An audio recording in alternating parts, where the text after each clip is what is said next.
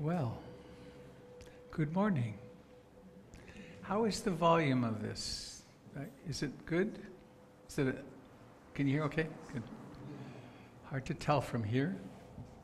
Impossible to tell from here. Well, hi, I am Robert. Who's here for the first time, please? 1, 2, 3. Brave souls out on a Sunday morning. On a quest, as we all are, really. What I think I'm going to talk about this morning in the Dharma talk is why one meditates. With asking you the question, why do you?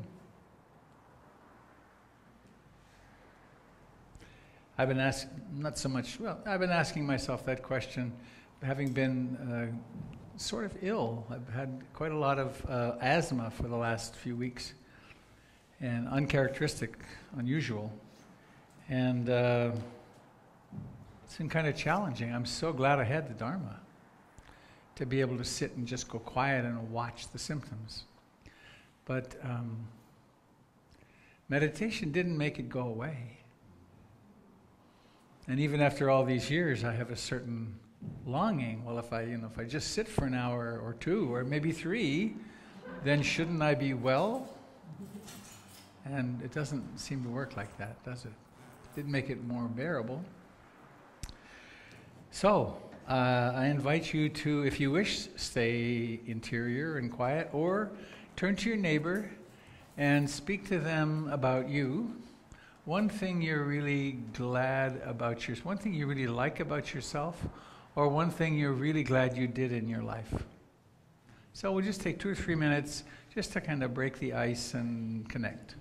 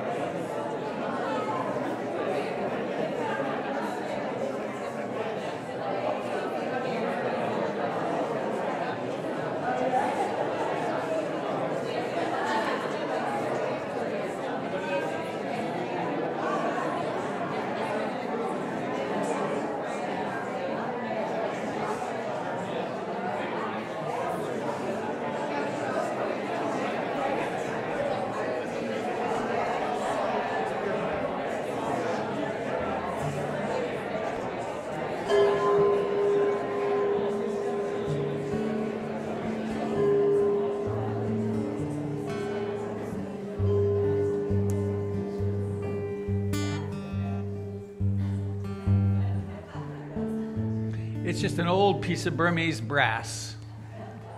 Is this working? Yeah, it is. Okay. That's a Burmese temple gong. That's the shape of the gong. It's shaped like a Buddhist burial mound. And you hit the wings and it flaps sort of like this. And the mythology of it is that it calls all beings to practice. So the little dog across the street, the little irritating little dog across the street that lives on the second floor at the window and barks a lot all week, which I have no resentment of at all, of which I'm conscious. But it calls all of us humans and the creatures from the heaven realms and the dog realms and the hell realms to practice. So these are the refuges in the Buddha Dharma Sangha. In what can we possibly take refuge? We can't take refuge in planetary weather stability, or in health, or in youth, or in relationship, or in babies, or in what? Well, there is this mysterious, utterly mysterious capacity that we have of being awake and aware, which is the Buddha. So that's one place. And then the Dharma, what we discover when we're awake is the way things are. And the way things are is constantly changing. And when we look really carefully, we'll never find a self in them. What we find is the universe. And then refuge in the Sangha, it's us, this community of practice. It's also the refuge in the community of those who've gone before us and really learned how to love and to be awake. And I like to add in the community of all life. There's a lot of us here on the earth right now. Billions of humans, countless billions of other creatures. And we all flash into being from who knows where, and then we disappear. That's our family, right? Kind of makes hating each other a little absurd. So I invite you to join me in this modern rendition of the refuge chants. Go like this.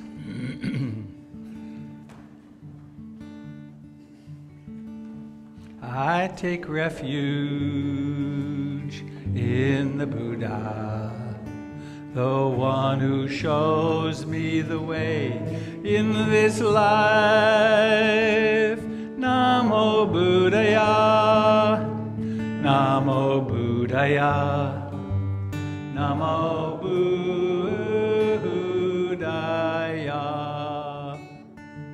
I take refuge in the Dharma, the way of understanding and love.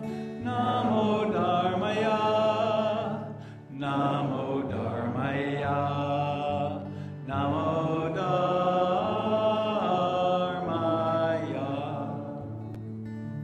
I take refuge in the Sangha, the community of mindful harmony.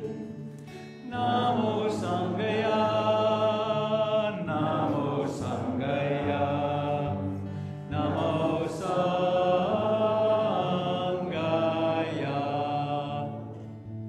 Once more, I take refuge in the Buddha, the one who shows me the way in this life. Namo Buddhaya, Namo Buddhaya, Namo Buddhaya. I take refuge in the Dharma, the way of understanding and love. Namo Dharmaya, Namo Dharmaya, Namo Dharmaya.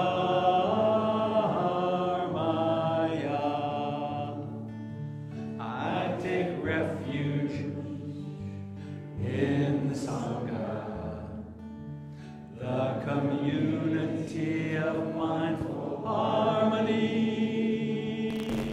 Namo Sanghaya, Namo Sanghaya, Namo Sanghaya.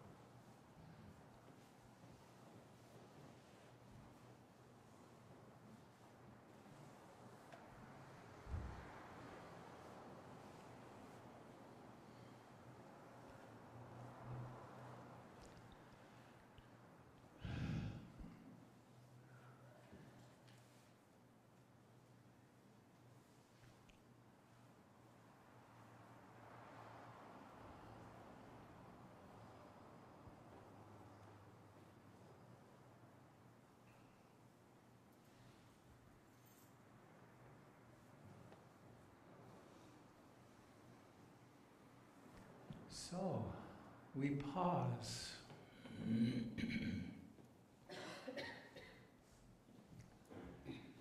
We pause in the headlong rush somewhere between our birth and our death.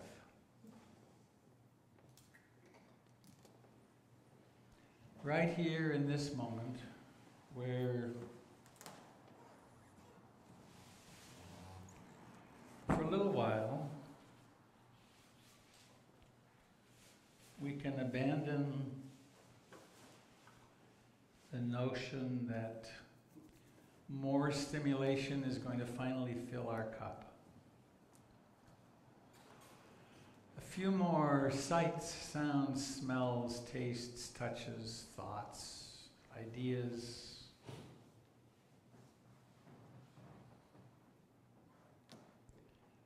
Surely something there will do it.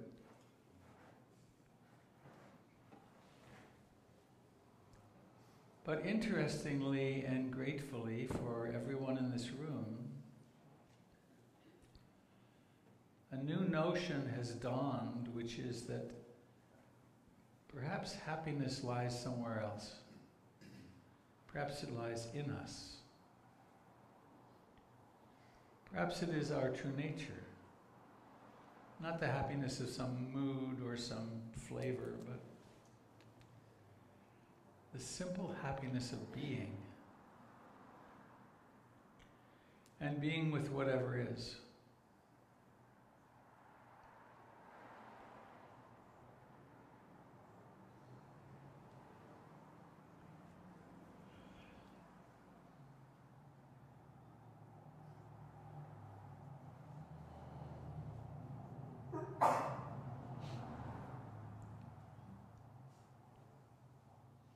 One truth of our human beingness is the fact that there is a body.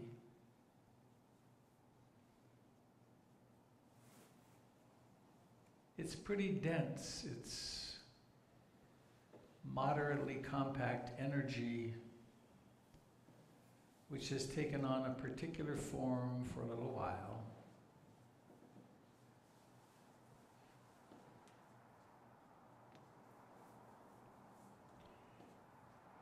And the miracle of awareness can inhabit it, can know it, can embrace it, can be intimate with the fact of a body sitting here and touching the cushion or the floor.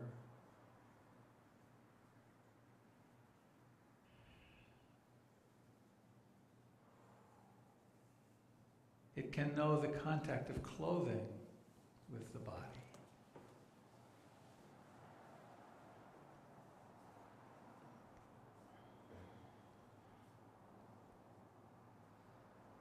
It can know temperature, the fire element. Please notice where the warm areas of your body are and the cool areas.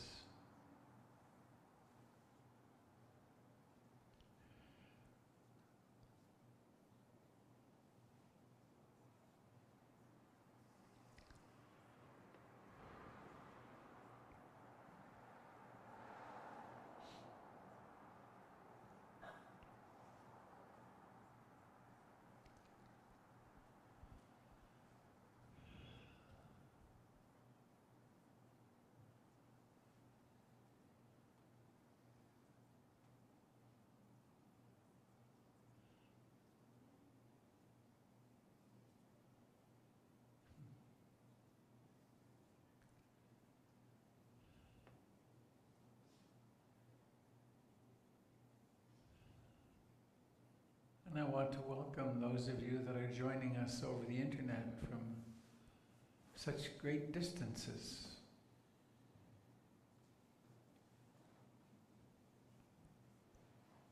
And also over time, for those of you that will view this later, in that present moment.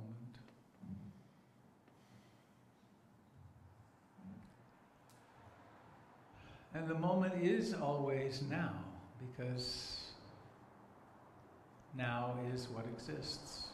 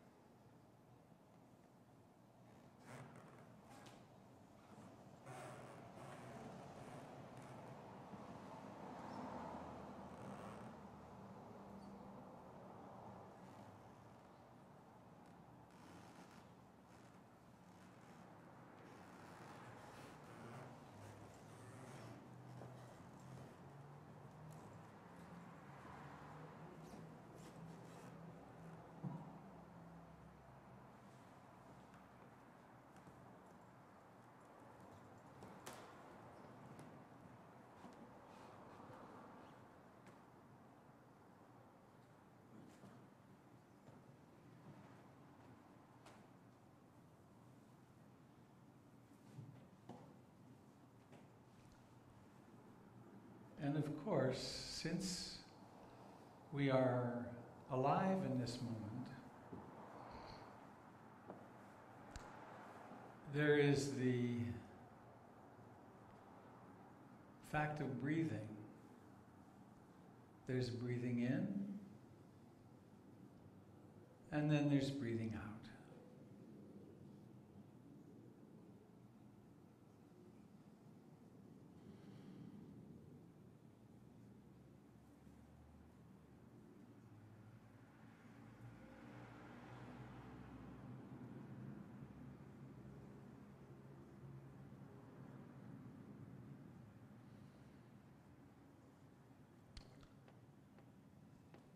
And the more attention we bring to this breathing, the more interesting it becomes.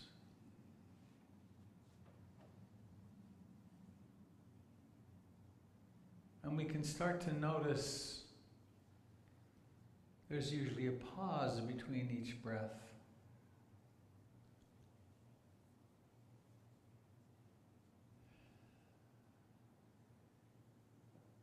The bloodstream becomes sufficiently saturated with oxygen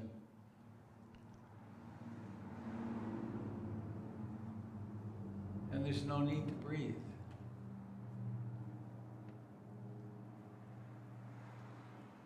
And then the carbon dioxide from the metabolism of sugars builds up, and then there's the need to breathe, and then it breathes itself.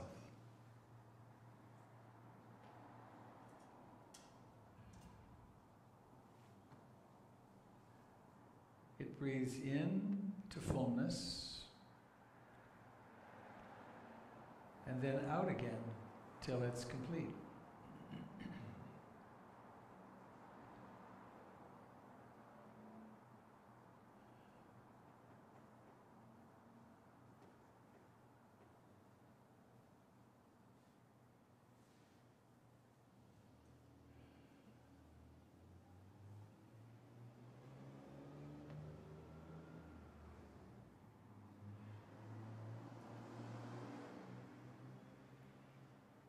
It's really a great relief to discover that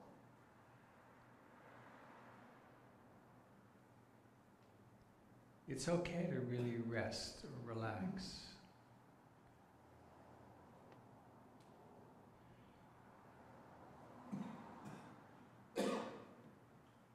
The world doesn't come to a screeching halt or fall apart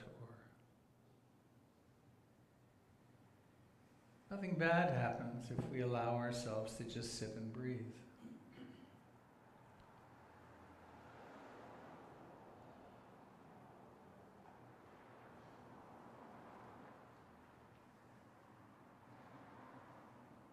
Of course, it does reveal how much the mind likes to control things and to wander and to worry and to plan.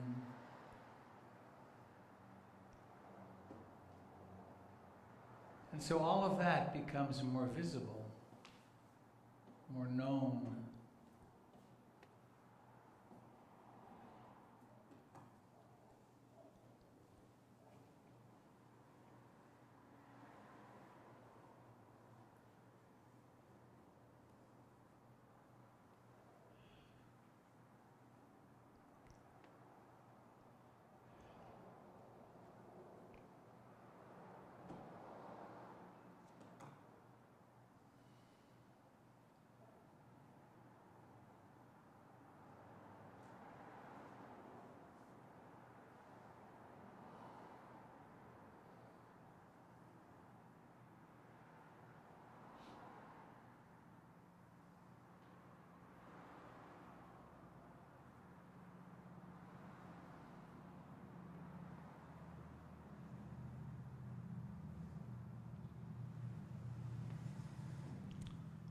When you can, abide in in-breathing and out-breathing.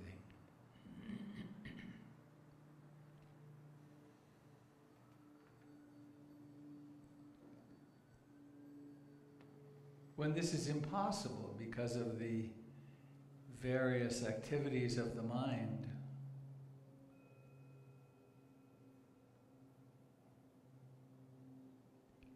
then we turn awareness to those activities of mind and see what they are.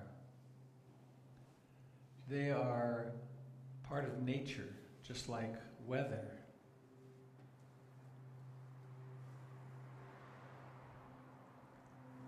Even when they're really painful or excruciating, frustrating, they're just what the human mind does. And the refuge in Dharma means to really notice what's real. Real and temporary and fleeting.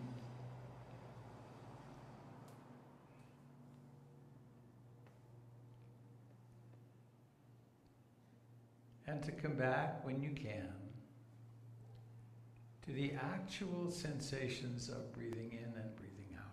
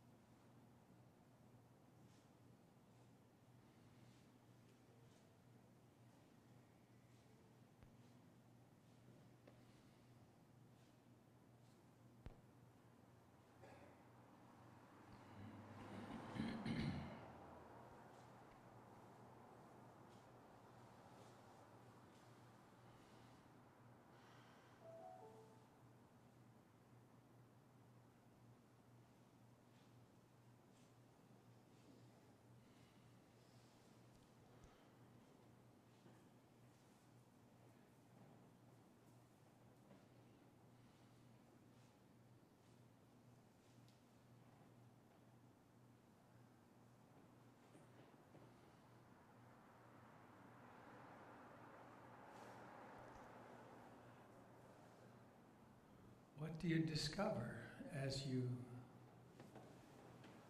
sit quietly?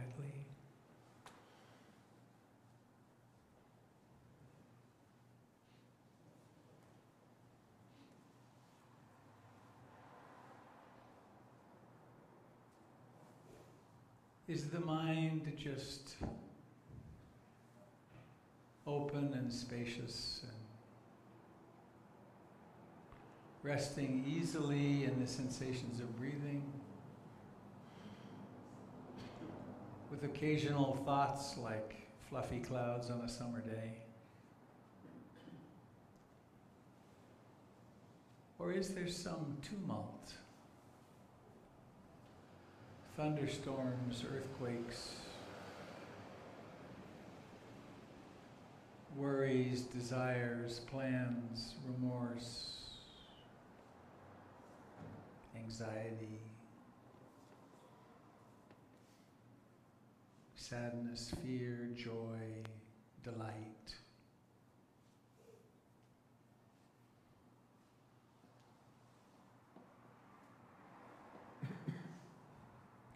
Whatever's happening, it's worthy of our heartfelt, loving, compassionate attention.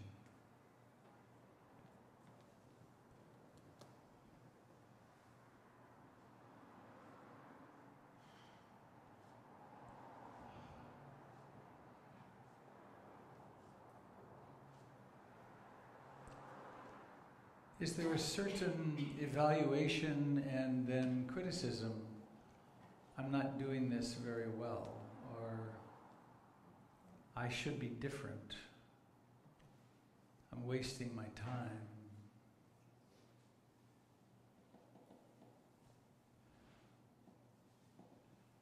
That too is particularly worthy of awareness.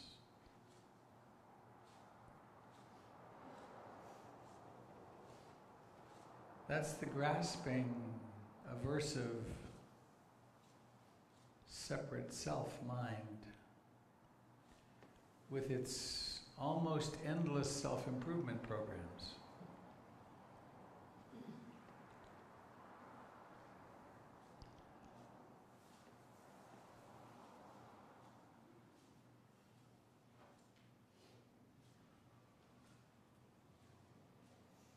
This moment is like this.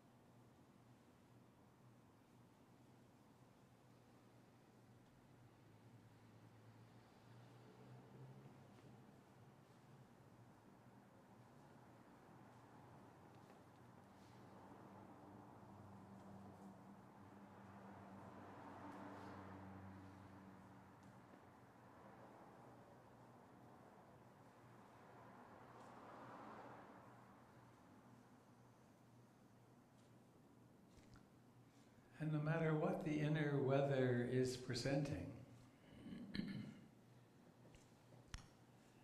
beneath it or before it,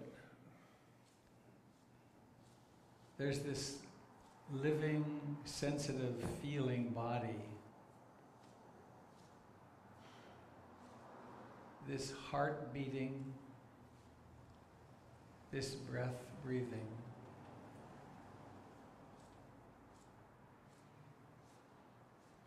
Miraculously complex body that exists in the present moment. Now.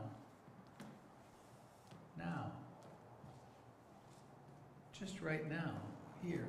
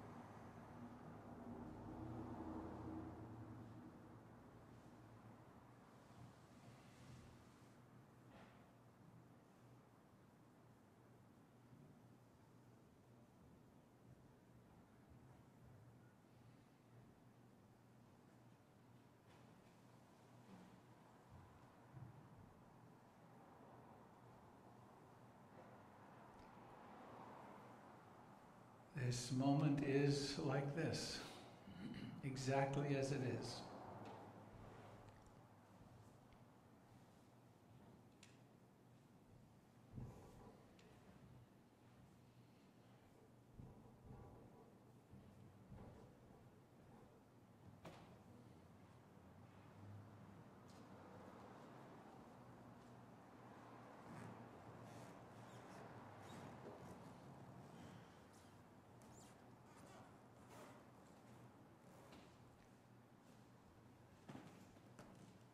In a few moments, I'm going to propose that we plan the ending of this time of sitting in silence together. We could do it with a gong that symbolizes the process. Or we could do it from within with the intention to notice the, in this case, prompted by this voice, intention to sometime in the next minute or so see how it is that you allow or activate opening the eyelids. How does that happen? It requires intention. And then to operationalize that, and then notice how difficult it is, or how much effort there is in slowly opening the eyelids.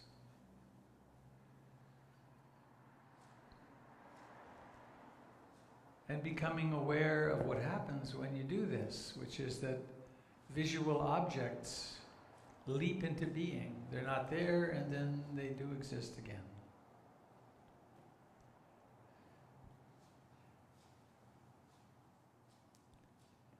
And we could call it seeing consciousness. This is different from saying, I'm seeing, which is a whole other level of complexity. Seeing.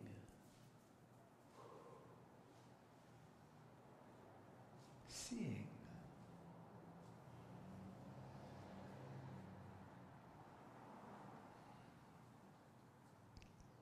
We could also be aware of hearing.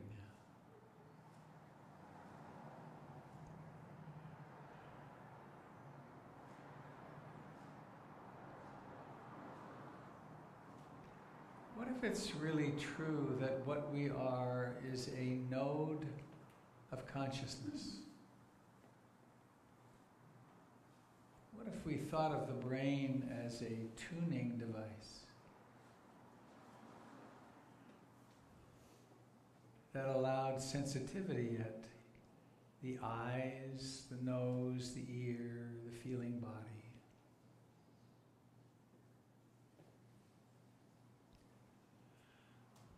What if all those stories of I, me, and mine are actually kind of magical displays in consciousness?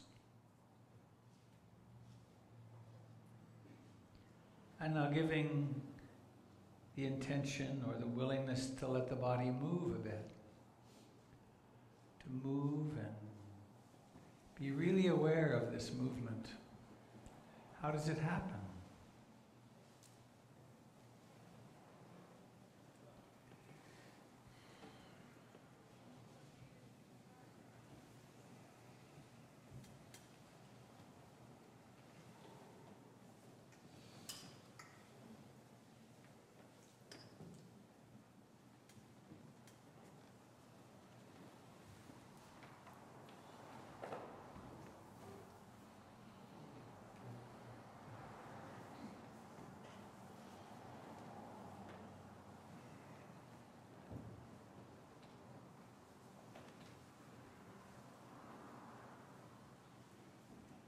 I lose track, and I bet you lose track too, sometimes, of the importance of what we're doing here. The importance for our own sanity, and therefore for the importance of our capacity to be kind with our loved ones and families, to be responsible in the world. It's a big thing.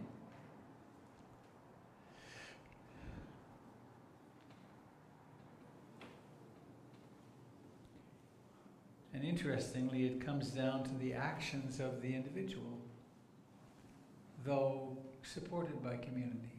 That's the refuge in Sangha. It's so important that we have each other.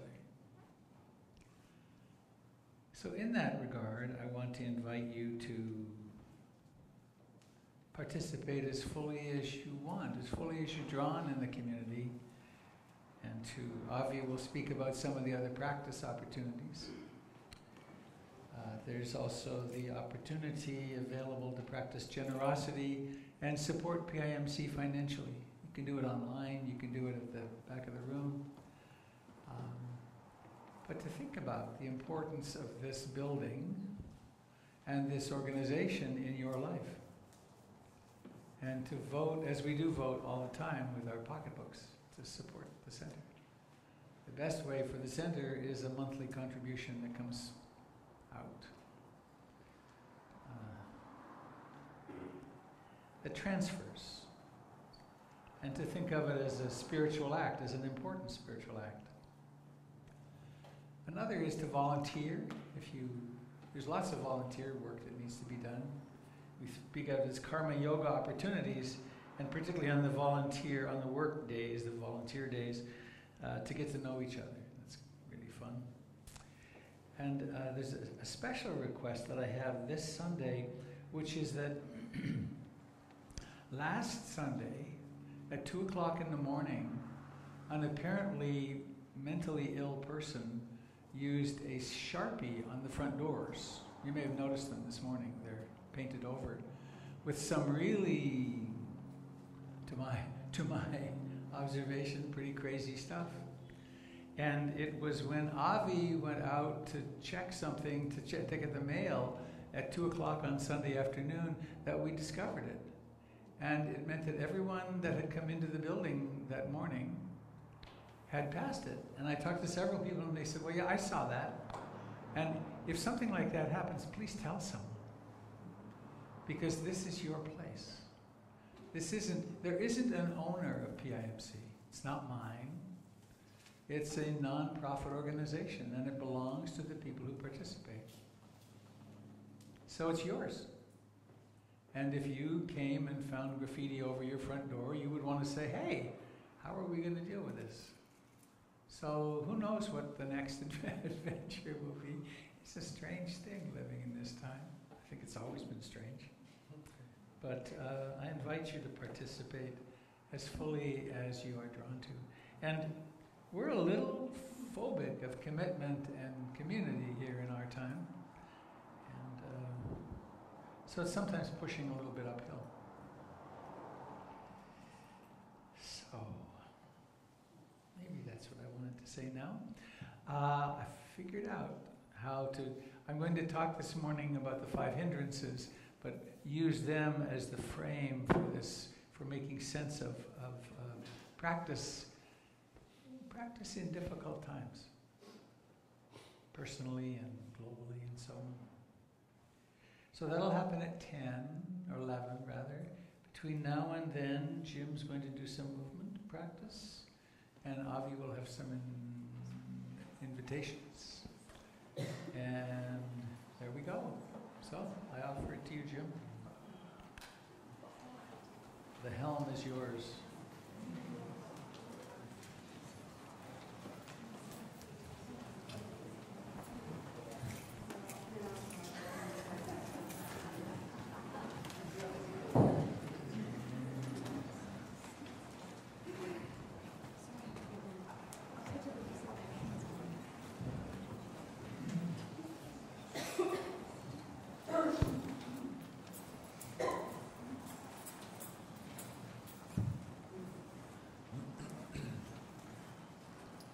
So, you stand here.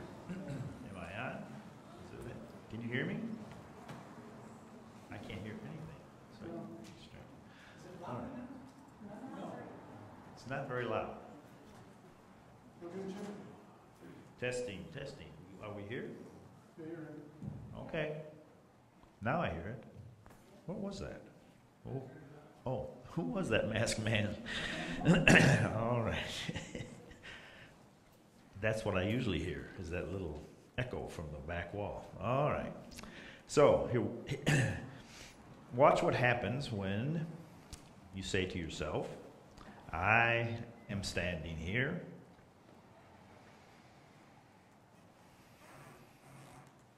Or, we are standing here.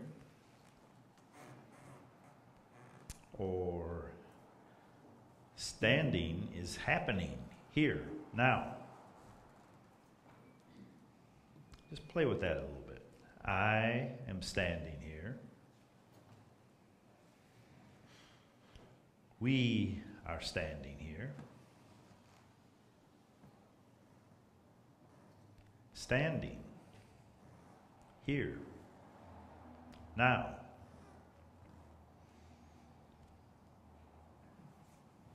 I am listening.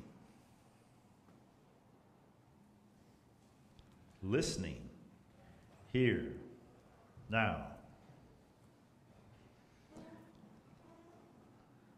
And then letting listening reach out as far as you can towards your left. What is the farthest sound you are aware of? What is the farthest sound to your right? Listening in this huge soundscape.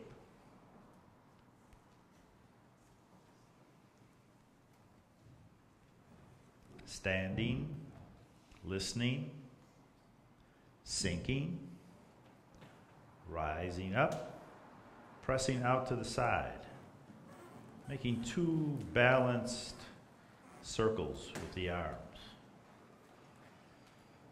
but still listening,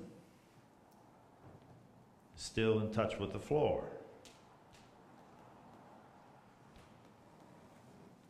Is awareness limited to one dimension?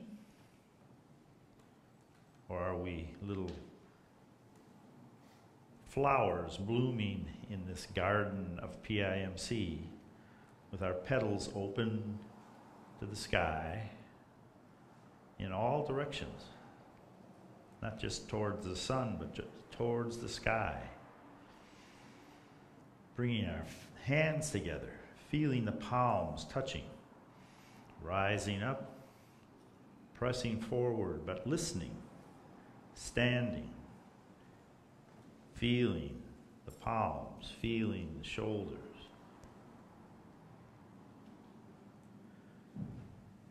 Feeling a part of this garden and feeling a unique movement here now in these shoulders and hands and knees.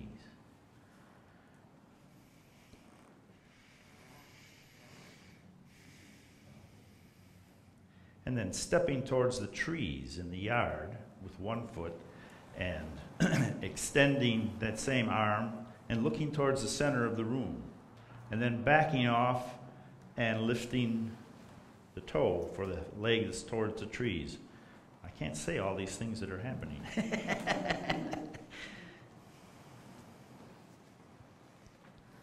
So this is called the wind in the willow. So just let these arms move like a wind in the willows.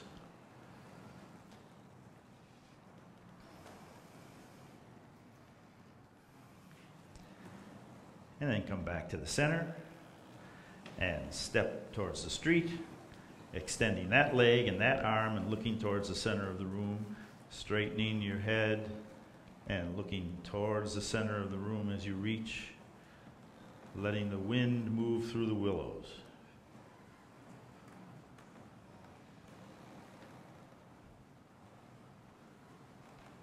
Isn't awareness amazing? Awareness of feet, hands, temperature, movement of the air against the skin, or the skin against the air, depending upon how you want to think about it. Back to the center. balancing on the leg towards the trees, taking the energy that's just sort of radiating from your torso down the other leg, releasing it out into the world. Then balancing on the street side, taking the energy down the other leg. So the other leg in every case is soft. And then there's one leg that's balancing us and holding us up. Awareness of firmness, awareness of flow at the same time. How does that work? Listening.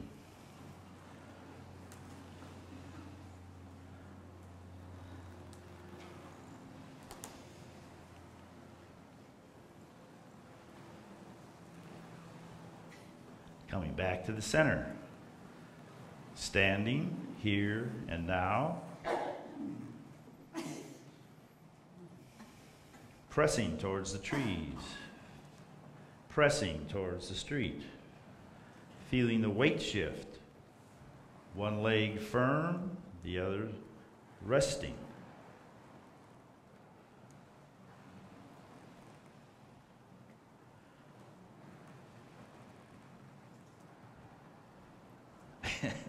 And I have no idea how to explain the next one. Do this opposite of me. I didn't hear you.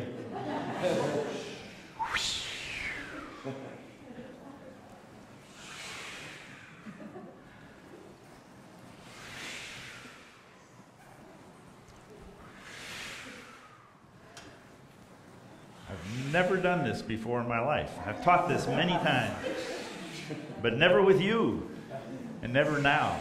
All right, let's rest for a second here. What's the next step? Tree side, balance, extend the other heel down. Feel that balance.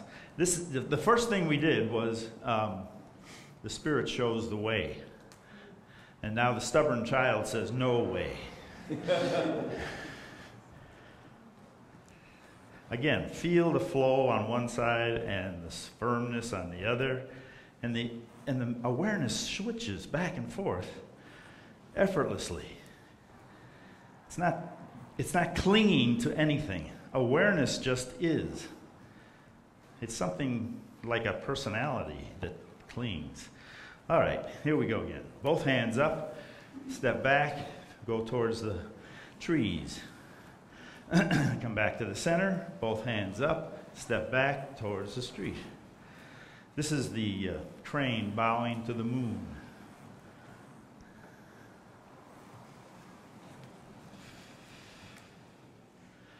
I'm glad it's not 94 degrees.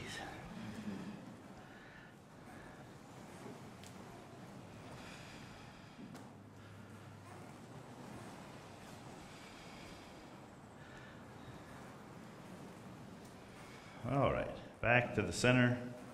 Does anyone know what a windlass is? It's sort of that round thing that you turn to make the sails on the the sailing vessel, what am I trying to say? A sailboat, yeah, there we go. So soft hands, soft wrists, soft shoulders, but sinking, breathing in, reaching but not clinging, like you're turning a windlass. How many sensations are there? What is awareness doing?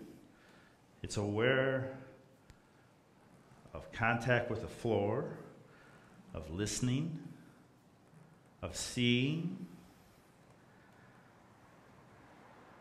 releasing, moving against gravity. But all of that's happening simultaneously in awareness. My mouth has to go step by step by step. But awareness doesn't function that way. It flows. And then we open to the side. Again, making circles. You might not remember, but one hand that was going clockwise before is now going counterclockwise. So we balanced our two movements.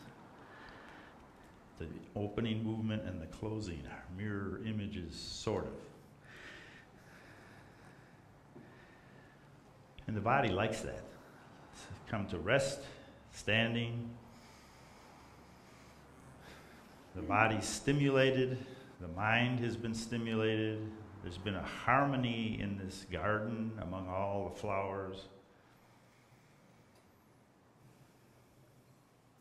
And this garden exists in this soundscape that goes off hundreds of feet, thousands of feet perhaps.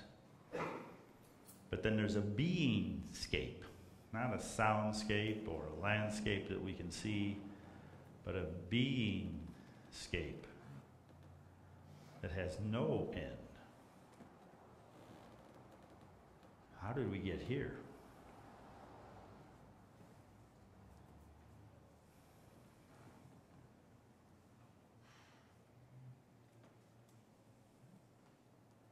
And that was fun. Thank you.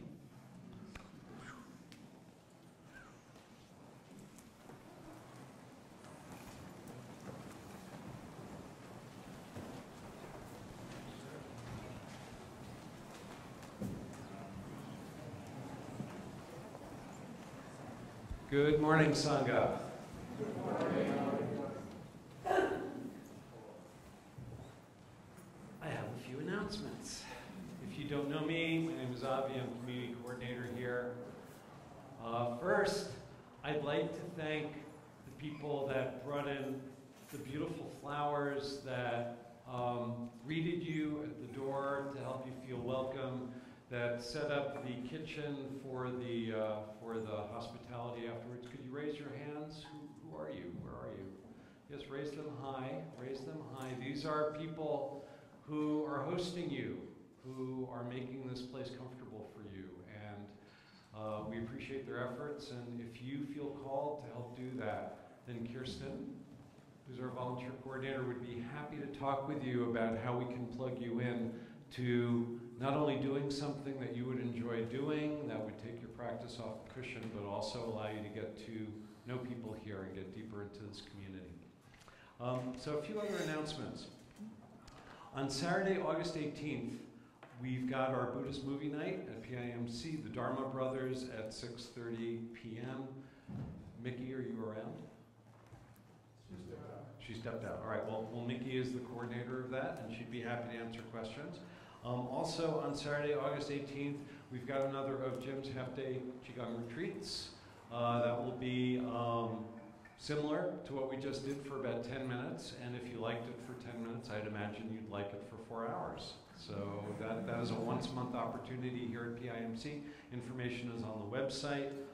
On Sunday, August 19th, Patricia, who is a member of our audiovisual team, is going to be producing outros. Did you know that we have podcasts? You know what podcasts are, right? So we have our own podcast. You can now get your Dharma talks listening to them in your car without having to watch them. And Patricia gave me this thing that I can read, which is really nice. So you know we have a podcast. You can check it out on the website, portlandinsight.org/podcast. And the podcast is a great way to carry the Dharma teaching with you, so you can listen to them anywhere. And at the end of each PIMC podcast episode, somebody in the community reads a short outro. And we'd love to include each and every one of you reading in your natural voice just a couple of sentences in your natural way. It's sort of a similar format to Radiolab, which if any of you have listened to Radiolab on NPR, so it's totally cool. And we don't expect you to be professional. As a matter of fact, we want you to be just who you are. So after the Dharma talk on the 19th, Patricia is going to be on site here in that little room. She's going to record the outros. Each one will take maybe a minute in order to do. And there's no need to sign up. You'll just come to that small room, just line up. And if you cannot be here to do it, she can also record you over the phone. So you can do it anytime, so you don't even have to be here. So if you would like to be a part of the audio record of PIMC, please consider doing that. If you have more questions, you can ask me. Patricia, could you raise your hand? Patricia is right there. She'd be happy to talk with you about it. For this month of August, there is no children's program. The children's program is on vacation and will start again in early September.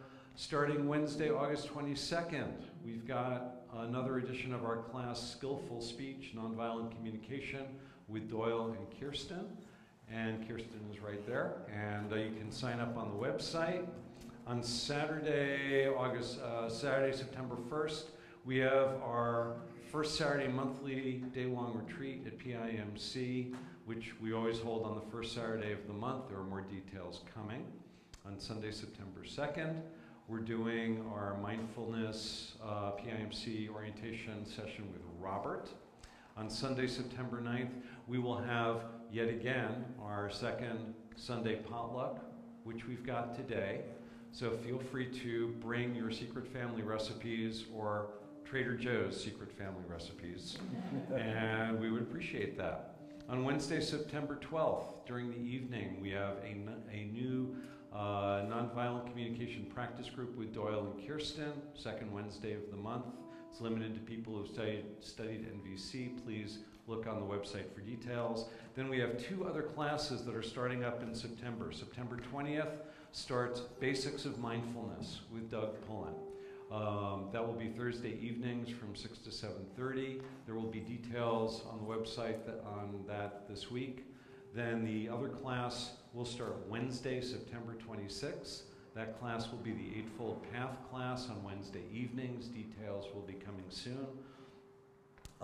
Please join us after Robert's Dharma talk for hospitality. Even if you have brought nothing, bring yourself, because that's as valuable as any food that you can bring, and we would love to get to know you better. In terms of Donna that Robert mentioned, we also have our card reader there. So I know it is very strange to think of little squares of plastic that contain money, but that is the way our society works. Did you know that in ancient Rome, soldiers were paid with bags of salt? So we use squares of plastic. So please apply your squares of plastic, if you feel so inclined, in the card reader there that is over there on the Donna table. If you want to engage this community on a deeper level, consider volunteering. Kirsten would be happy to talk with you about that. We have other sits during the week. This is the big one, but we have more intimate ones. You can find out information on the website about those smaller ones and find something maybe that is more intimate if that's what you would like. We also have spiritual friends groups that meet in people's homes on their own schedules to talk about the Dharma and to do practice together. There is information on the website. We also we make Dharma consults available on request. If you have an issue that is coming up in your practice and you want to talk with a teacher about it here, or if you want a quick on-ramp to developing your own practice, a teacher is happy to spend 30 minutes with you talking about how to do that. And you can do that through phone, Facebook, the video conference, or in person. And just call me, and we can arrange for a teacher to see you. And then finally, for any questions that you have about the way this place works, or for a way to get in deeper in this community, I would be happy to help you with that. I'm here Mondays through Thursdays in the morning. Blessings to you all. Have a wonderful day.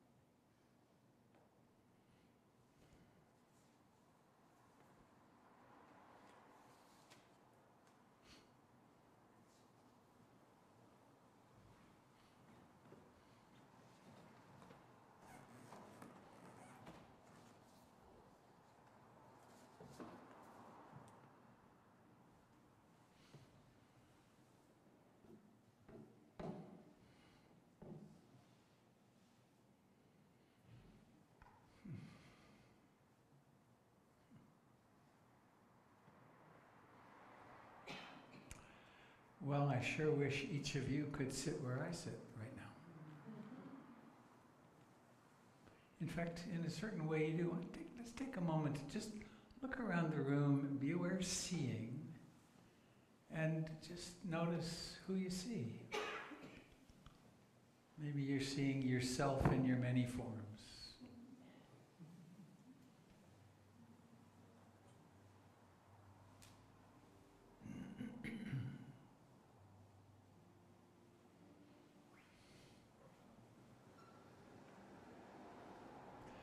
Well, all talk is downhill after that, isn't it?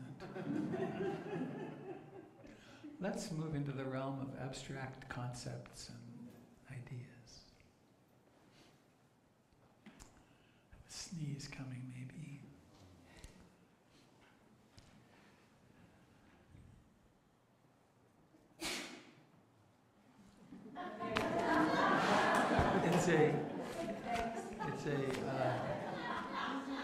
It's maybe a preemptive nose touch. So I just decided here at the last second, I want to read you what I think of as the founding document of PIMC. I've read this, oh here comes this sneeze. The body comes first, doesn't it? It has its primacy. It's from that great saint of the 20th century, Mr. Rogers. I saw, how many of you saw the movie in the theaters? Quite a few. Wasn't that something? A movie you walk out of feeling good. So this is the foundational document.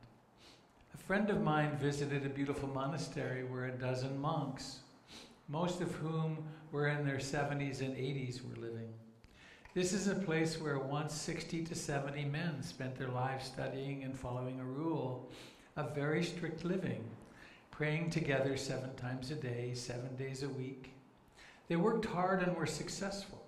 My friend asked one of the monks why he felt that over the years the community had dwindled from 60 to 12. His reply was, "We did everything right.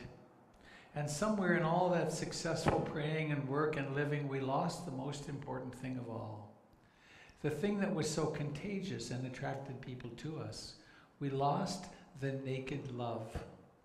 Little by little, the success replaced the love." Oh, sure. You can have love and success, but the love has to remain first. Always first. Natural, affirming, inclusive, naked love. Love and success, always in that order. It's that simple and it's that difficult. Isn't that true? It's true in our relationships. It's true with everything that really matters. And then this I wanted to read. Again, Mr. Rogers. I know how important it is to give up our expectations of perfection in any arena of our lives. I know I've tried hard to do this, and yet I know that every once in a while the old pattern emerges. Maybe if I could make at least one proper segment of the program. And then I find myself in that trap again. That doesn't mean we can't produce highly satisfying moments for ourselves and others, but it is important to give up, maybe daily, trying to be perfect. Of course, I think we want it so strongly because we reason that if we are perfect, if we do a perfect job, we will be perfectly lovable. What a heavy burden that is. Thank God we don't have to earn every little bit of love that comes our way. He made 1,794 editions of Mr. Rogers. It's a lot. Very intentionally. I didn't know about the quality of his intention, that he saw children as people. And he said that they have real feelings and real thoughts, and they need to be met there. And one of the things they showed in the movie was when Bobby Kennedy was assassinated, he broke all the rules, and they did a week on death for children. And they talked about what does assassination mean? And so they gave the children contact around that. It was quite something. So, a beautiful guiding principle for me. And I thought of the perfection thing this morning because I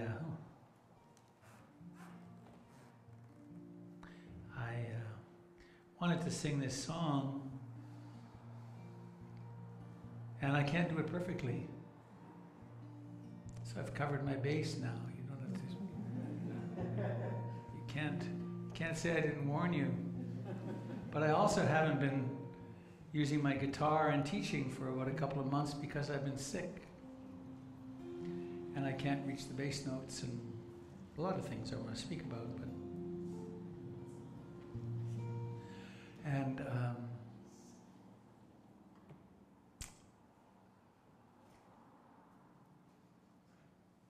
it's so important to give up trying to be perfect. So I want to share this song with you. I've shared it here a couple of times before. It's a Mary Gauthier song, and this is bugging me. So I invite you to listen with your heart.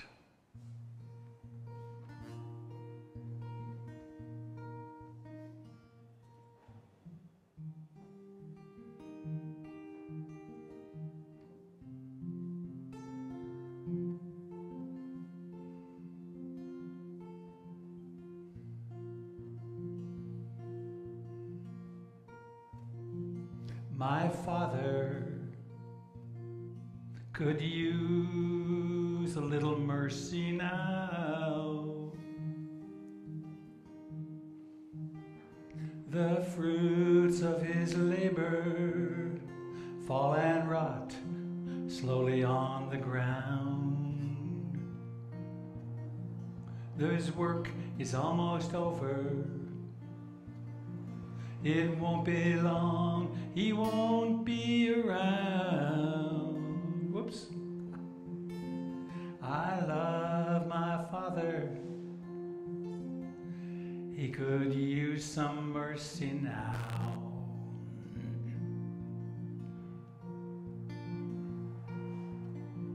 My brother could use a little mercy now. He's a stranger to freedom. He's shackled to his fear and his doubt. The pain that he lives in, it's almost more than living will allow. I love my brother. He could use some mercy now.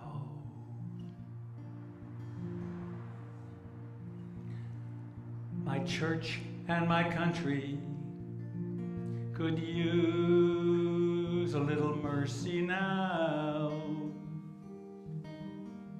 As they sink into a poison pit, it's gonna take forever to climb out.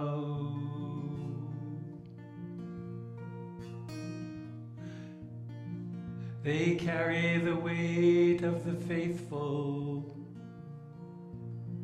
who follow them down.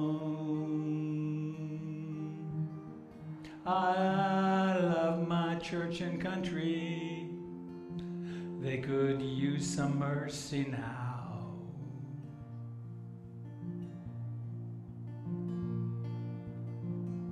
Every living thing could use a little mercy now. Only the hand of grace can end the race toward another mushroom cloud. People in power, they'll do anything to keep their crown.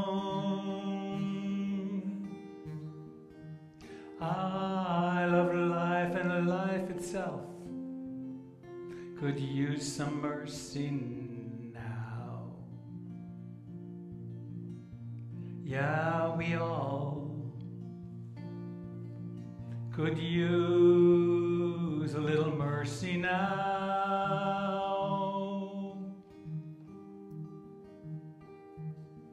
I know we don't deserve it, but we need it anyhow. We hang in the balance, dangle between hell and hallowed ground, and every single one of us could use some mercy now. Every single one of us could use some mercy now. Every single one of us could use some mercy now.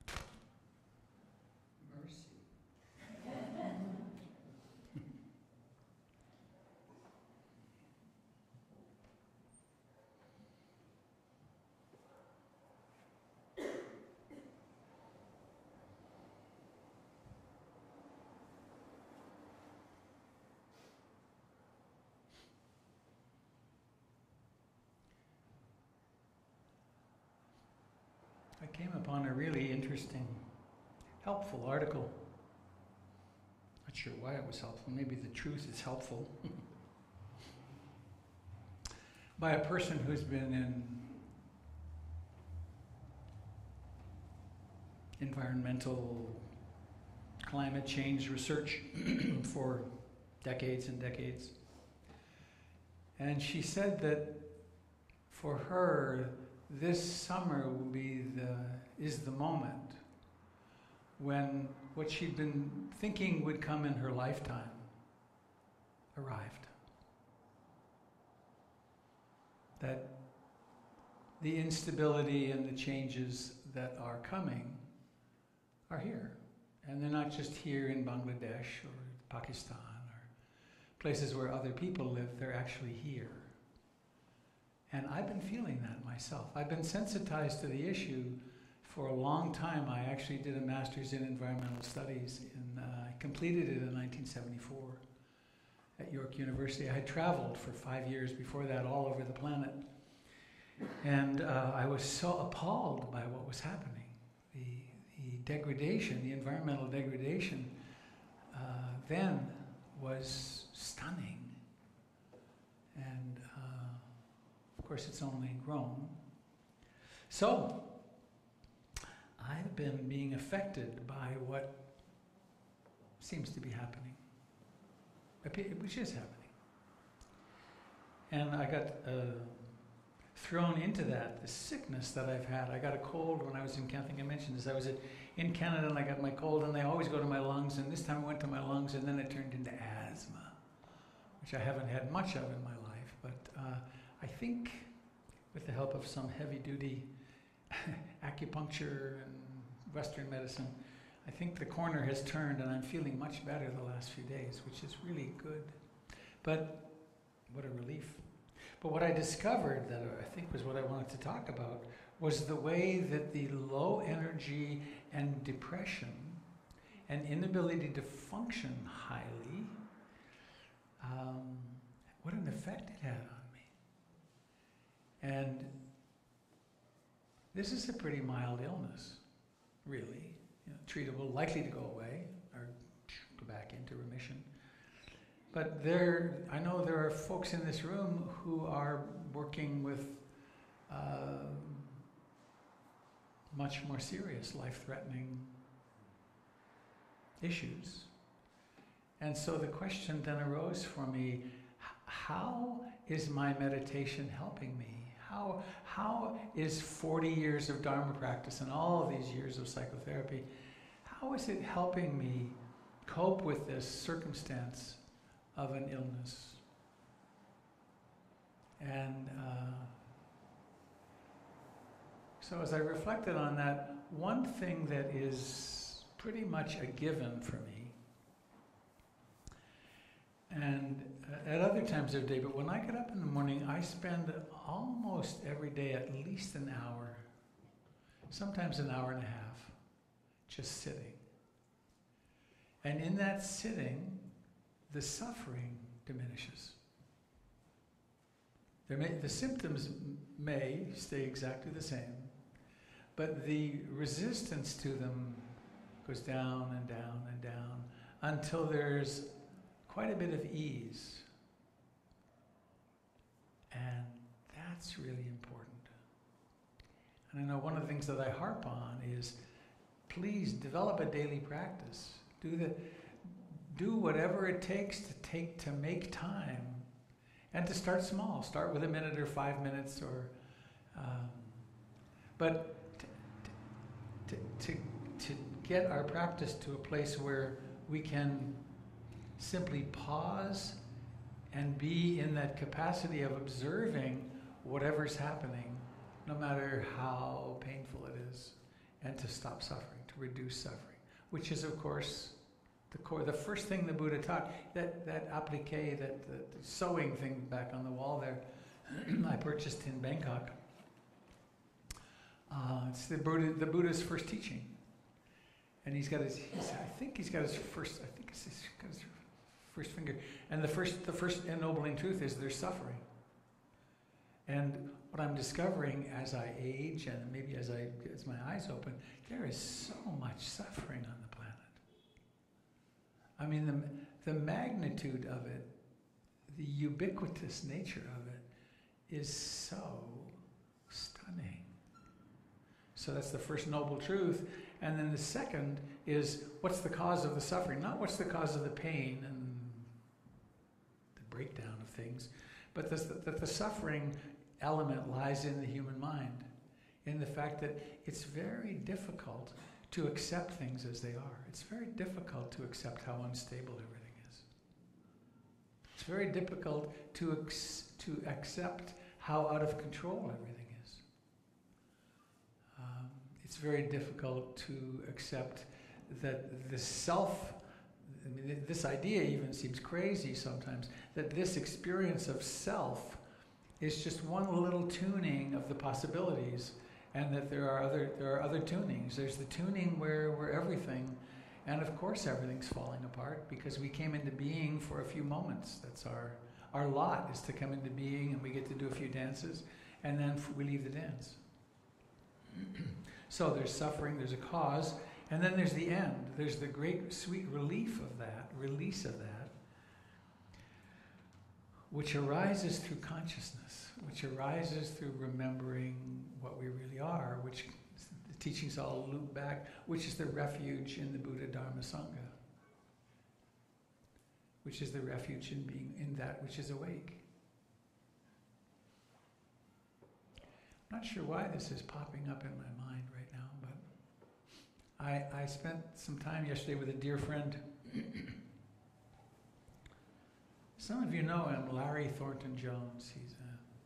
There's a great video, mostly of him, of the two of us here, but on YouTube, on developmental psychology, how it is that the self forms, which then we use spiritual practice to realize how it dissolves. So I recommend that on the YouTube, about 3 years ago.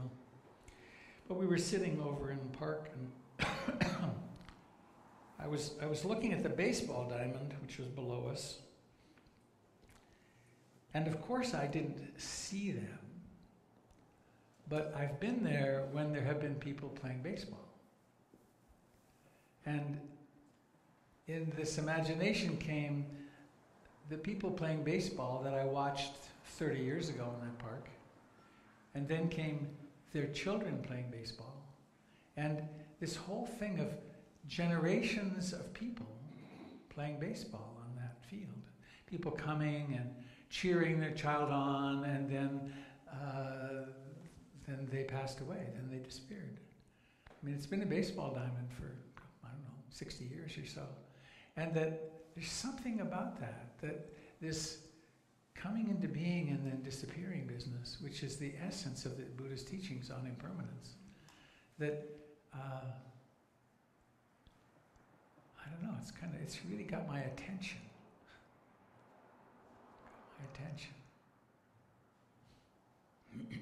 So,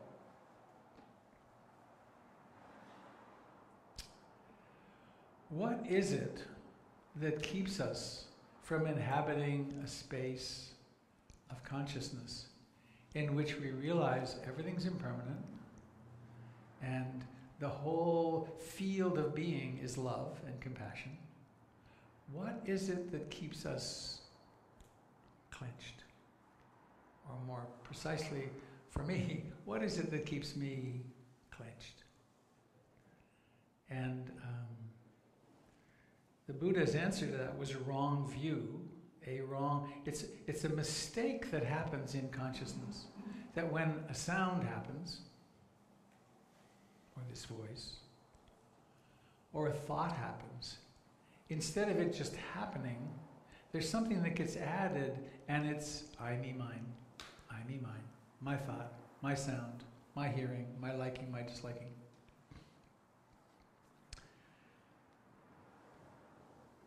And so the entire thrust of the deeper spiritual training in mindfulness is about encountering that habit of making an I, a me, and a mine out of experience.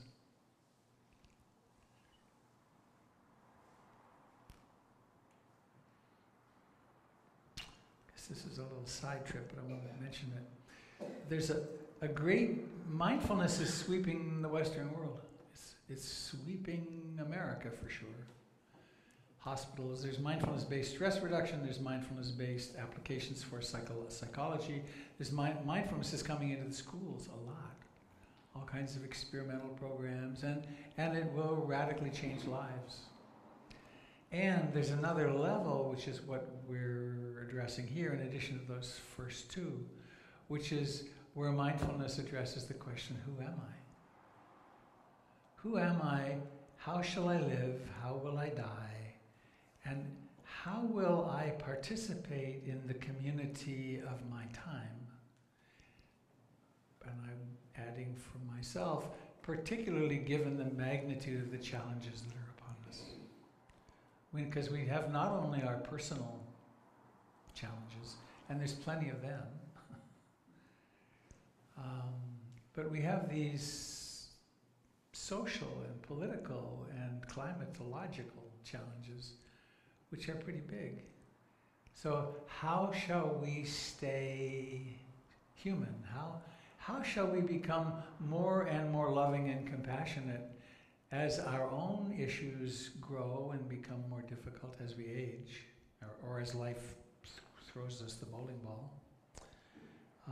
And then how can we live in such a way that we have the extra energy required to take our place in the evolutionary movement of consciousness that is necessary for our culture, for the world? And I think it begins in our own practice. It begins right here.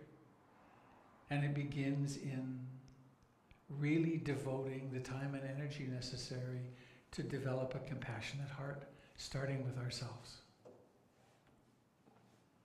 And that's quite an undertaking. Right? And I kind of grimace because I think that while there's a lot of people doing that, there's a lot that aren't. But fortunately, the only person that we're responsible for is this one. And so we can make the changes, we can do the work that is necessary to transform our own hearts. So I want to talk about it through the lens of the 5 hindrances. Because the 5 hindrances they're the inner weather of the self. And it's such a relief to see weather as weather, not as me or mine. So, the 5 hindrances are, how many of you could name the 5 hindrances? Raise your hand, please. Okay, it's the right day for a talk on the 5 hindrances. And just so you know, the 5 hindrances will be on the exam.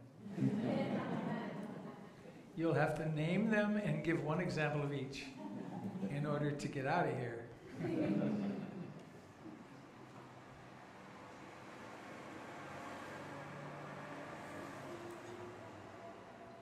That points out an interesting truth to me, too, that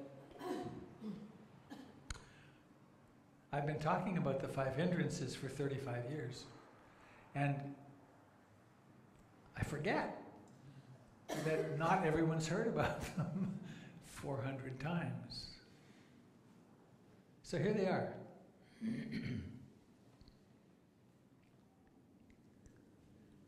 I'm sitting here in complete and utter communion with the universe. I am God. I am one. I am the one. And I see all of you as the same. And then something happens. Something that's very mammalian, very normal, that we wouldn't be here without. And that is that desire arises. Oh, I'd like some of that. I'd like a double helping of that, please. I'd like a week of that, please. And what could that be? It could be anything, right? Any desire. I want. And in that moment of I want, or it wants, I forget. I forget that I'm everything. I forget that I'm one. Intrusive thought keeps coming in from my Catholic childhood. Some of you will remember the scene, pretty important scene in the Christian mythology. Jesus, who's been abiding in the great oneness for some time, or at least visiting it frequently, is on the cross, nails. Those Romans, the Romans really knew how to put down an insurgency. They nailed people to crosses and put them up along the roads, and they left them there. Not so nice. Anyway, there he is on the cross, and he shrinks down into this little separate self, and he says, Father, why hast thou forsaken me? Why now? Right? Why now do I shrink down and forget what I really am, and now I'm this little frightened creature? And then the next moment, Father, unto thy hands I commend myself. It's like, I give up. I'll go back. I'll surrender. So, among the ways that we contract, central are greed, desire, wanting. I want. We can come to our meditation, and our meditation can be just one big long desire.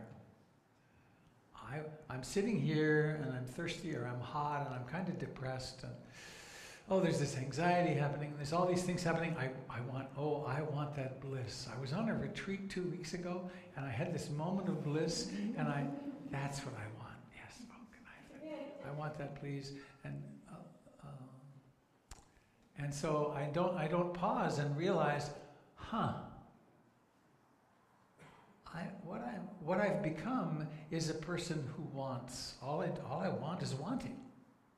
Now, wanting is very supported in modernity, and as Joseph Goldstein, wonderful modern teacher, said some years ago, we're so accustomed to desire being portrayed as a positive thing that we actually look online, we look at catalogs, we window shop, and we experience that wanting as a pleasant experience, and that's one of the reasons for that is because we can sometimes get it.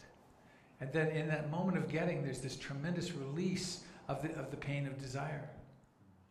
Now, if we didn't have the capacity for getting it sometimes, it wouldn't be so fun.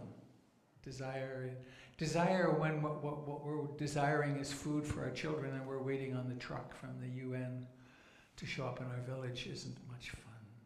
It's desire. So, first hindrance, desire. The second one, that's this, right? I want. The second one is I don't want.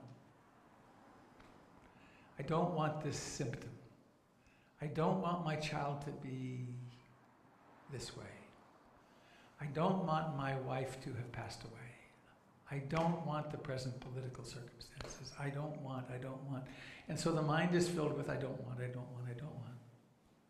So in desire, there's wanting. In aversion, there's pushing against. And aversion goes all the way to hatred and begins with the subtle, there's an itch, I don't like it.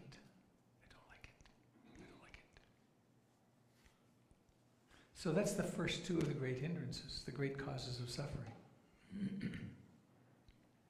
And again, with aversion, here I am. I am one with the infinite sun.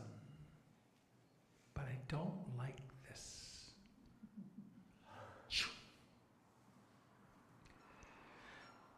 The third great hindrance is restlessness, agitation, worry, and remorse. And in that, the mind is going jump. Now, worry serves a function. We survived as a species because we learned we're a vulnerable species. I mean, no armor, soft belly, no claws, teeth, hardly useful at all. But here we are, we're so dominant we may be wiping ourselves out, as well as a lot of our brothers and sisters, friends. So we develop this mind which can create fantasies, it creates abstraction, and therefore we can create a fantasy of a future, and then we can save food, we can build tools, we can build dams, we can do medical research, we can do all this stuff because we can fantasize a future. Problem with it is that we don't know where the switch is, and we can then always worry, and we can always create fantasies of something bad happening, so that this present moment we're always aflutter. Either that, or we can remember back into the past. We can create fantasies of a past and have remorse. Oh, I shouldn't have done that. If I hadn't said that, then this would be. So. Once again, I fall from grace, I fall from my oneness with everything into, what about the future? What about the past? And these have direct connections, of course, to the central nervous system, to the biochemistry, and they can fire me up into hyper-alertness, and then I can't sleep, and then I'm worried, and then I can hardly be with the person I'm with, and I can't be very functional because I'm lost in worry. So that's the mind way energized. And then there's sloth and torpor, dullness, which looks in meditation like this. You'll recognize it.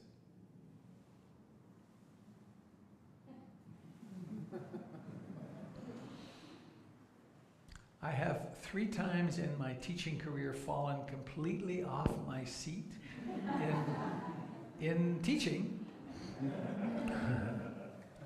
And I now use my iPad a lot, but when I have my computer, I'm always very careful to angle the screen away, because the number of times I have lunged forward into my screen, and it would be bad to get would be a good one. Remember that there was a great TV series. It always started with a death. What was it called? 6 feet 6 feet under. Under. Yeah. Actually, I was in the midst of, this is an aside, I was in the midst of watching that series when some time ago, a long time ago, not 10 years, I was with my partner and I bought her a tree. She wanted a dogwood tree outside the kitchen window. So I got her a fairly large one with a heavy root ball. And it was in the wheelbarrow.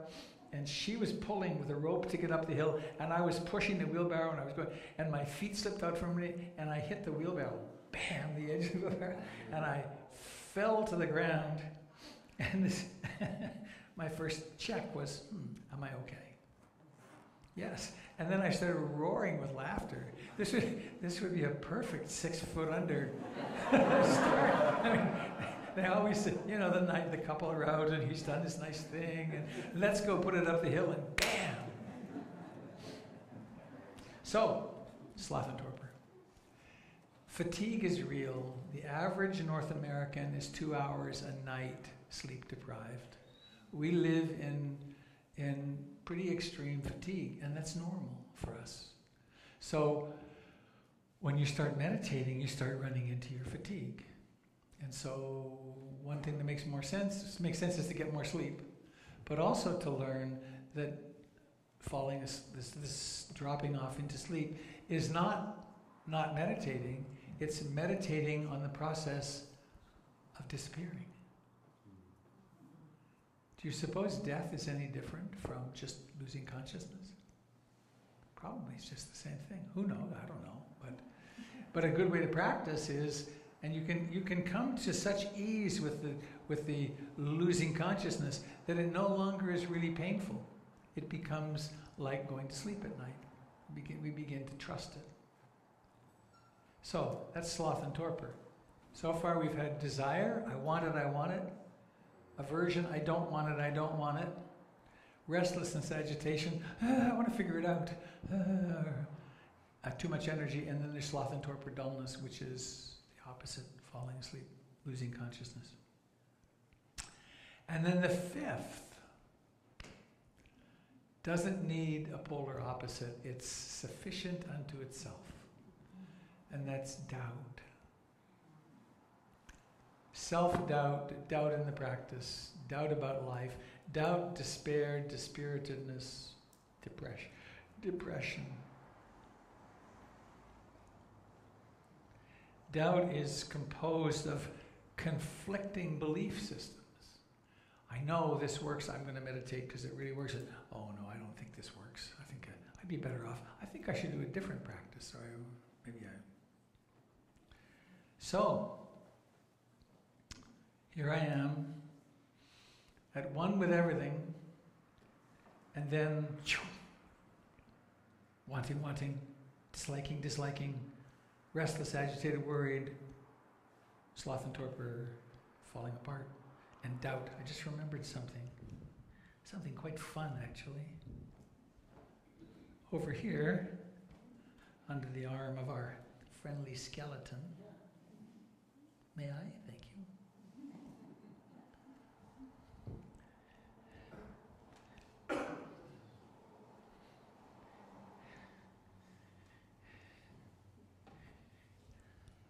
I'd like to introduce you. Hi, I'm Sloth.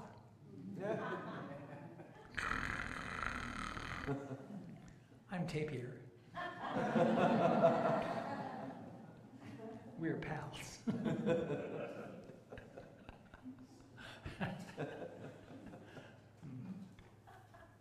So, put them there. Sloth and Tapir.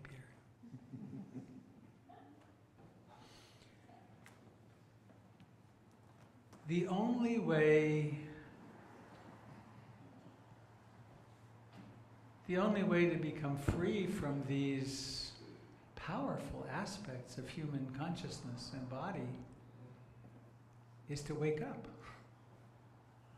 To wake up and to bring tremendous love and compassion to ourselves around, this is who I am, or at least this is who I think I am. When I'm in desire, I think I'm desire. When I'm in aversion, I think I'm aversion. When I'm in sloth and torpor, sloth and tapir, I think that's who I am.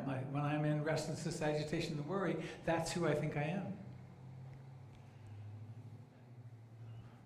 When I'm in doubt I like to call the practice killer, because when we fall into doubt, we stop practicing. We stop coming. That's one of the reasons it's so helpful to have a community of practice and at least a friend to practice with. Because doubt will come. Doubt is part of the dark night of the soul, and there may be a few of those in a lifetime. When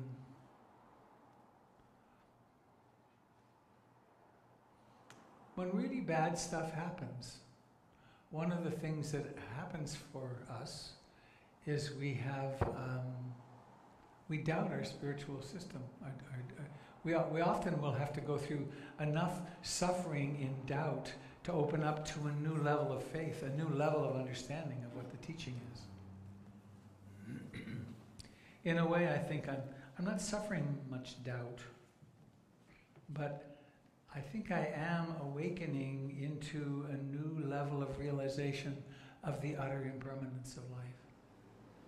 And it's quite unsettling. Talking with my friend Larry yesterday, I have this easily, it's close to tears often around people connecting or people being with their children or something. I see that, and there's this upwelling that happens, because it's also apparently transient to me. I have a grandson who's 15 months and a holy terror. Oh my God. He doesn't walk anymore. Everything's a run and a crash and then this cupboard is suddenly, we thought it was safe and suddenly it's not. And I get to see him, and I see him for a little while, and then he's gone. And then I get to see him next week maybe, but I have these momentary, almost like a tachistoscopic presentation, and it's true with every relationship. And somehow it's digging its way in that it's all like that. So the 5 hindrances, it really is important. I guess I would say this as boldly as this. If you're not really fluent in the 5 hindrances, you can't really practice effectively. Because what that means is we'll go blind. We'll go into blur and not know what to do. And we'll think that meditation means paying attention to the breath. The breath is the training wheels, really. I've taught several kids how to use a bicycle. And you put the training wheels on, but learning how to be a great breath meditator it's great. It's great for relaxation. It's great for lots of things. But it isn't realizing,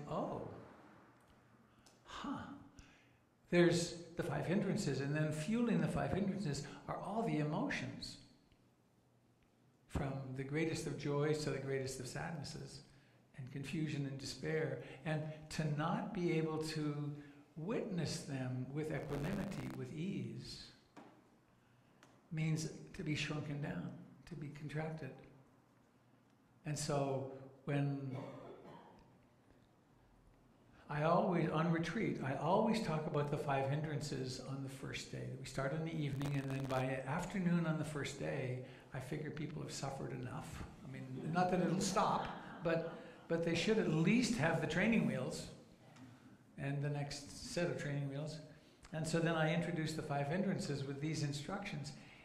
If you're sitting and you can't find the breath because you're too out of it somehow, up-level the game at least one level and notice, which of the 5 hindrances are here? And you'll discover almost always, I'm really caught up in desire or aversion or restlessness, agitation, worry, or sloth and torpor, or doubt. Or there's some emotion that I'd rather not know about. And I've said this here many times, that it's very common, as I get to know people in their meditation practice, that people will come to see me and they say, well, I had a really strong practice until about 2 months ago, and then I stopped.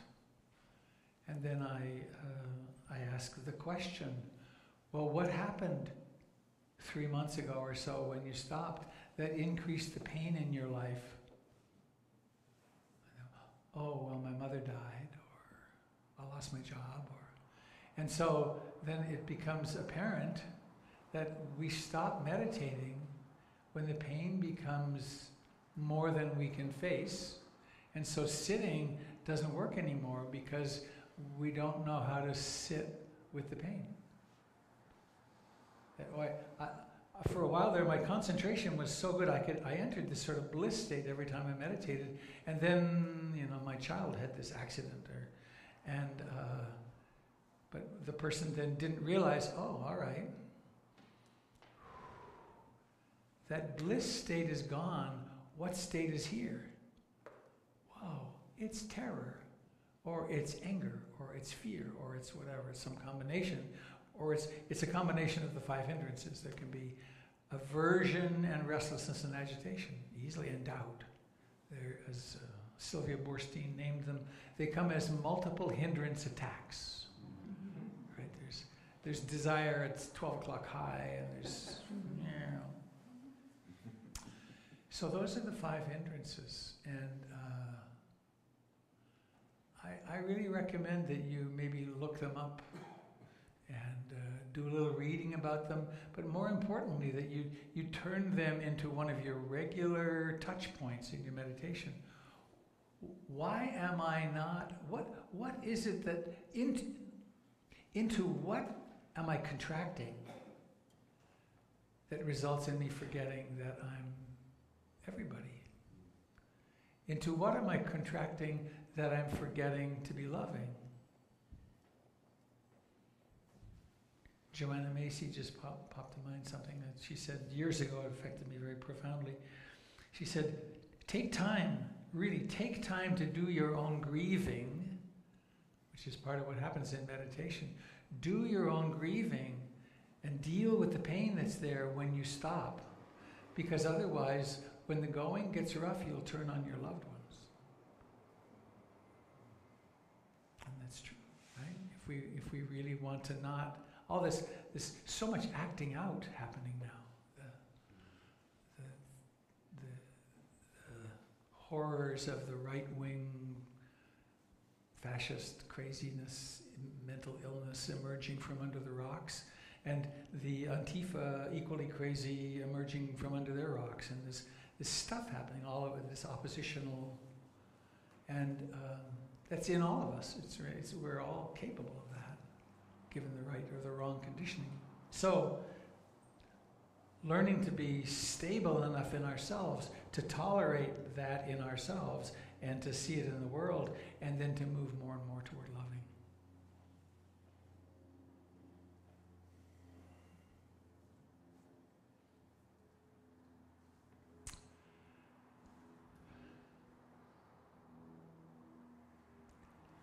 Which makes me think,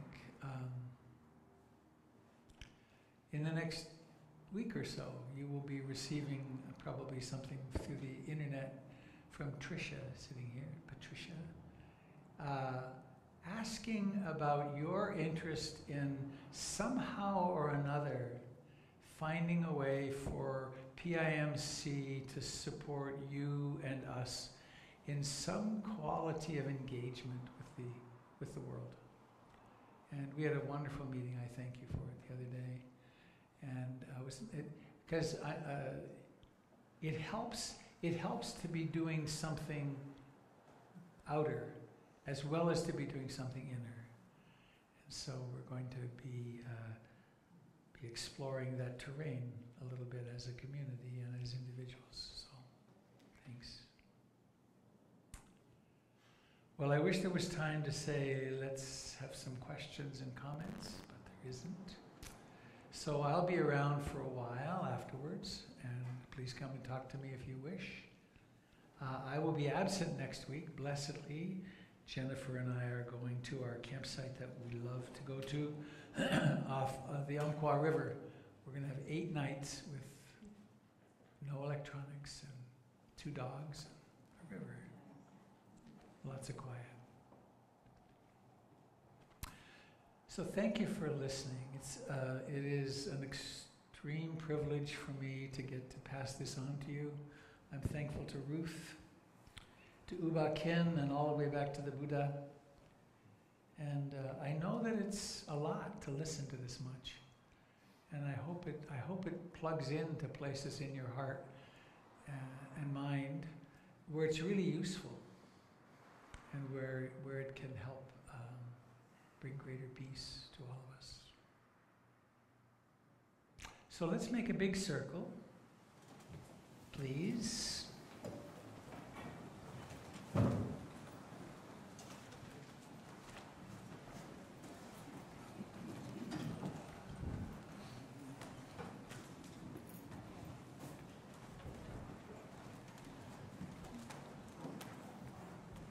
Well, that's good.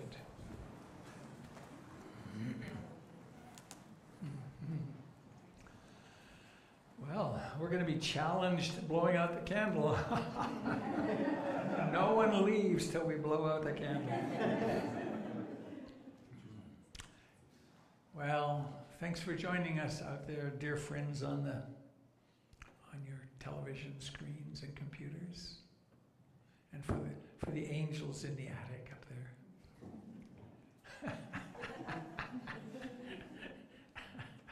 Paul the humorist.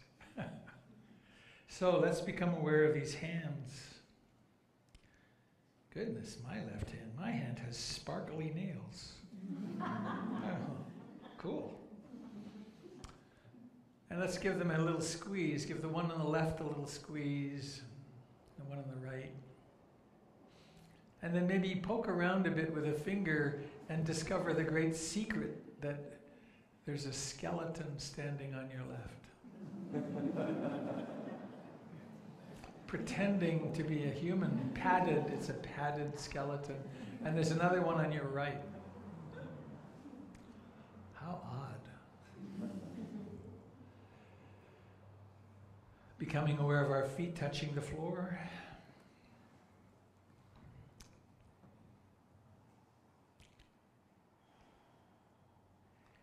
It's a real privilege to walk through these front doors, to participate in this community of awakening, to somehow or another be drawn by that energy from inside us that says, wake up. Really, it's time. It's time to become more loving.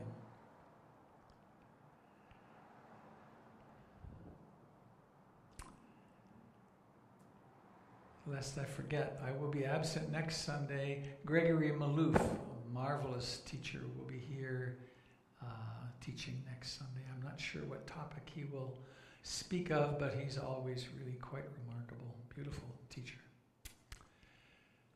So, let's sing our song. May all beings be happy.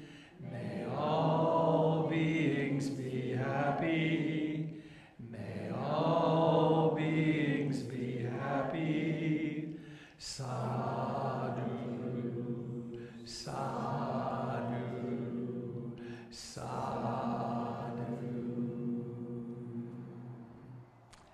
May all beings in all directions, beings of all kinds, our brothers and sisters of the air, the earth, the waters, all of our friends, all our relations. May we all know happiness, the causes of happiness, the causes of freedom. And now we have a challenge. Usually we have children to help us. Let's try it. Take a deep breath in.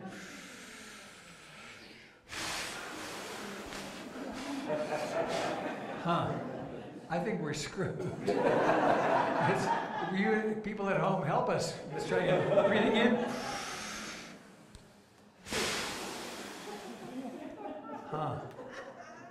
What are we going to do? Should we do it? Do it that way? Oh, here we go. Oh. Want to try from here?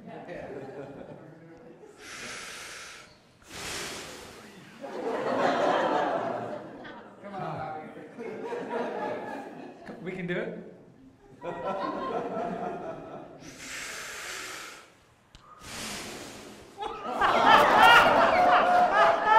Hey, wait. Oh, yay!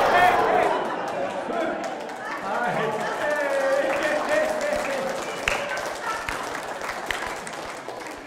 Well, thank you, dear friends. I saw some of you in the circle were not helping. Do come and have some food and let's connect.